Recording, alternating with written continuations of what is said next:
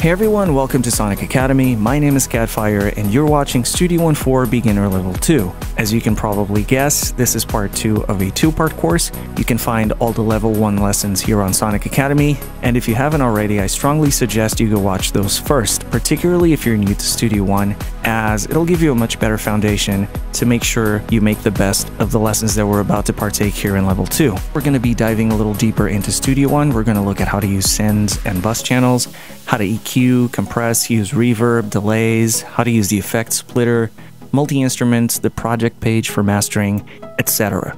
So by the end of this course, you should be fairly comfortable with most of what Studio One has to offer. And before we begin, I'm just going to play through this track right here, which, if you've already watched Level 1, you'll be familiar with. We're once again going to be using it as a guinea pig, so to speak, to explore Studio One and learn some new things. So let's get started.